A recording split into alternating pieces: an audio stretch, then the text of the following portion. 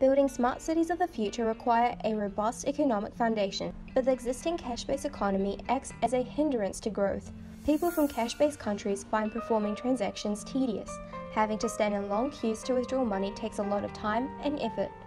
From the government's point of view, the costs of running and regulating cash-based economies are high. Studies were showing a striking comparison. In developing countries, 95% of the overall payment methods were in cash, whereas in contrast, only 19% of the overall payments in smart cities were made in cash. Here's how major cities such as Shanghai and China are approaching this. People have completely abandoned the use of cash and cards as payment methods. QR codes have dominated the existing payment methods as nearly every individual and organization have a unique QR code. What makes the app so unique is that the social media platform masks as a payment method in which you can link your bank account back to the app. By scanning QR codes, the user can pay for items or receive money into their account. WeChat, initially entered the market in 2012, has exceeded the pace of technology and have dominated the entire fintech market. Its market cap sits right next to the biggest tech firm. WeChat initially entered the market and was primarily masked as a social networking platform such as Facebook, Instagram, or Snapchat. WeChat has over 1 billion active users in 2019.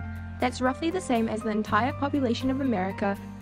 From people's perspectives, it has revolutionized the daily live stream by introducing productivity in it. People don't have to worry about carrying physical money or cards with them. They can just pay using their smartphones. The insight from such a mobile payment system have led to a remarkable declaration for the government to determine the growth and the amount of cash in circulation within various industries in China. Similarly, some statistics indicate that in the healthcare industry, by integrating social security and using innovative solutions, WeChat has become successful in shortening the wait time by up to 43 minutes on average. Hence, the entire hospital experience has witnessed a facelift. Due to the fast growth of WeChat users, the payment revenue made by the electronic transactions in China has increased rapidly by 30% from 2016 to 17. Overall, cashless societies promote better economies, leading to the creation of smarter cities and nations around the world.